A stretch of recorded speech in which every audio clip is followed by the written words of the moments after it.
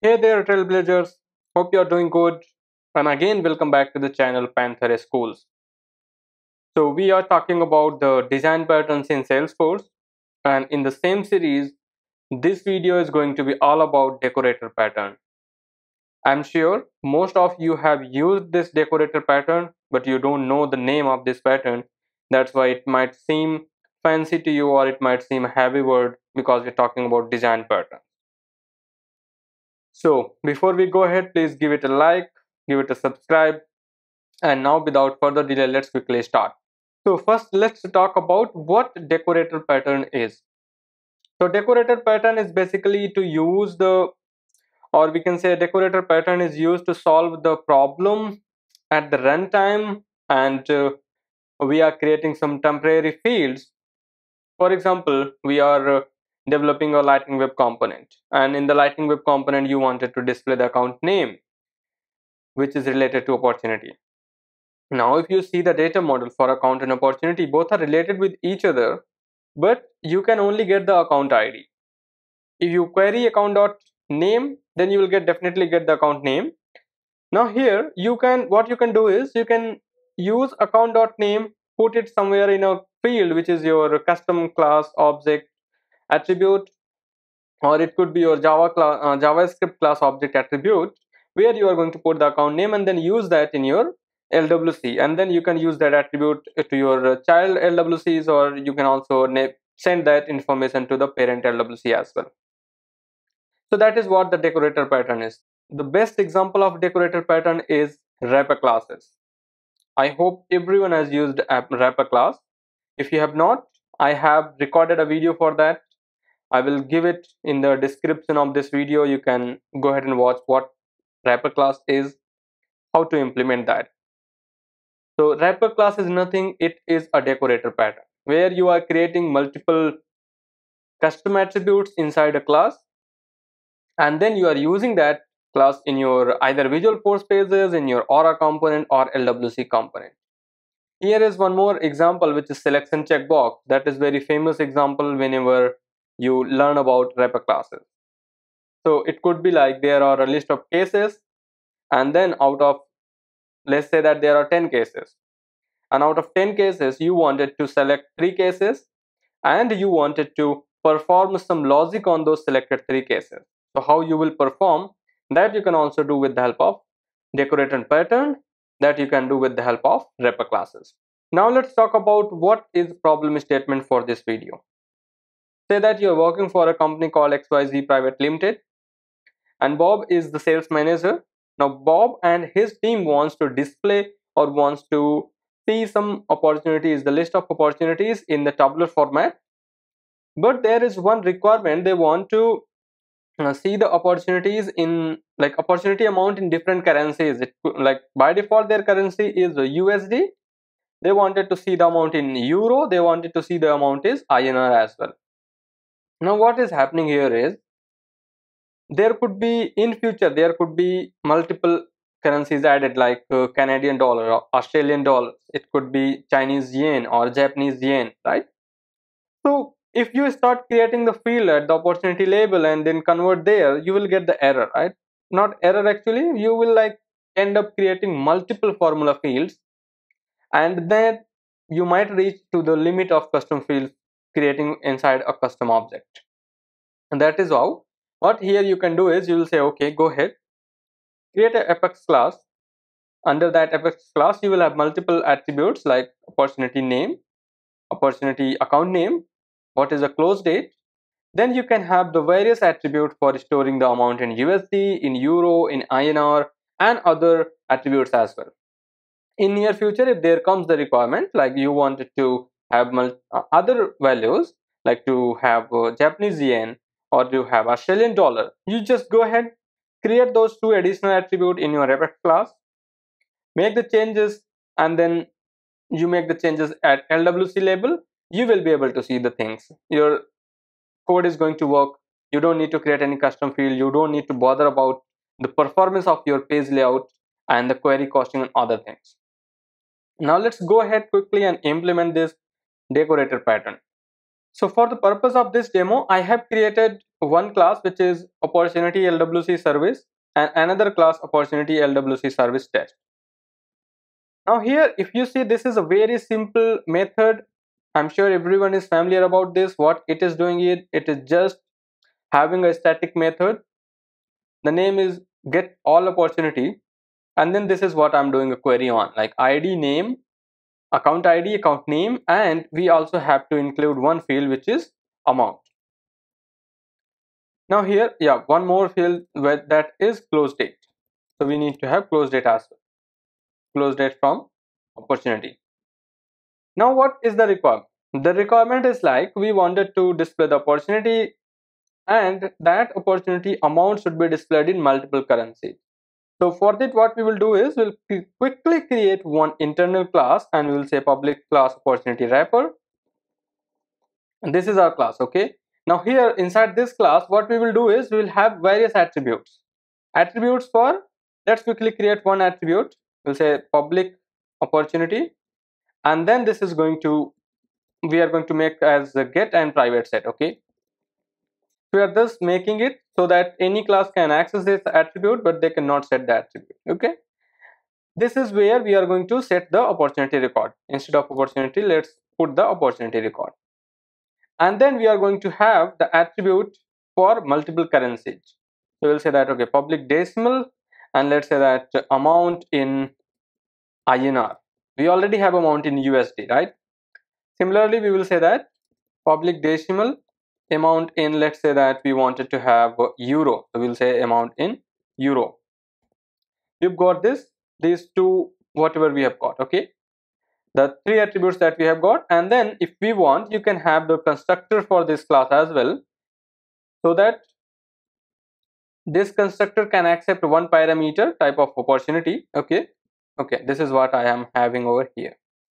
Now we have got this opportunity record. So now what we did is we just created a very simple inner class, which is also known as wrapper class. We created three attributes, one for holding the opportunity record information, one for holding the amount in INR, and one for holding the amount in euro. Now here what we will do is we'll say, okay, this dot amount in INR equal to opportunity record dot amount, because this is going to be our amount, this is going to be our amount, okay? And then what we will do is we'll say into, and then the conversion rate over here.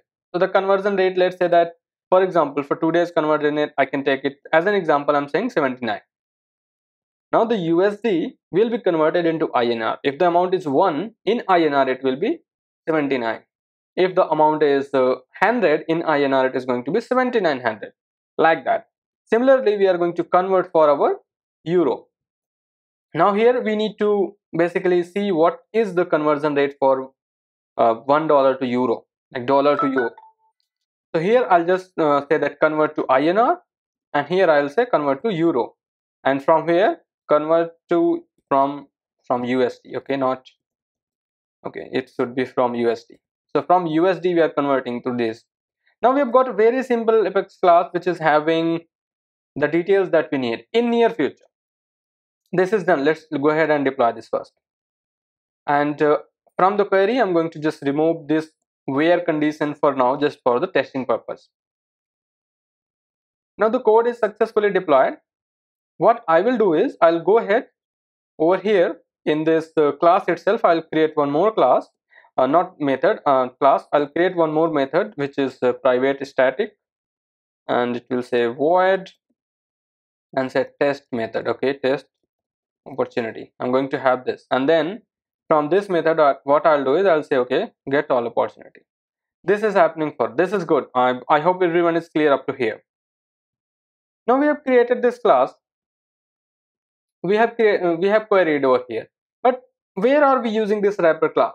We're not using anywhere. Now what we will do is we'll go ahead and say, okay, I am going to create a list of this wrapper class, because the opportunity could be multiple, there could be multiple opportunities, right? So we'll say that opportunity wrappers, and this is going to be again the new list. We are instantiating the class of our object as a list, and then what we will do is we'll say, okay, for loop, we are going to run a for loop on this list. Now this list we are going to use inside a local for loop. we're not using for loop, and then like we are not using local query and then putting the result into the list and then using that for a iteration purpose. Here we are just saying, okay, use local for loop, iterate with opportunity, and inside this opportunity prepare the opportunity, and then prepare the wrapper and put into the list of opportunity wrapper that we have here. So now what we are going to do is we'll say, okay, opportunity wrapper dot add, and here we will say new opportunity wrapper, and as this wrapper constructor receives one parameter which is opportunity record, we are sending it from here. And then instead of returning this opportunity list, we will return this opportunity wrapper, and then the return type of our method will be changed from opportunity to wrapper class. So this is how we use our wrapper class. We use our decorator pattern in order to create the field at a runtime, the proxy fields or the temporary fields that you can refer any of these fields. You can say proxy fields or you can say temporary fields. Now the code is successfully deployed. Before we test it, let me talk about what we did in a quick manner. Created a wrapper class based on our need, because we needed some extra fields and we don't want to create that field at an object label, and then add one constructor of that class which is accepting opportunity as an argument, as a parameter, and then here we are preparing inside our constructor itself, we are preparing the amount for INR, we are preparing the amount for Europe. And then what we are doing is, with the help of local for loop, we are making the query on opportunity, limiting till 10 opportunities. You can have more.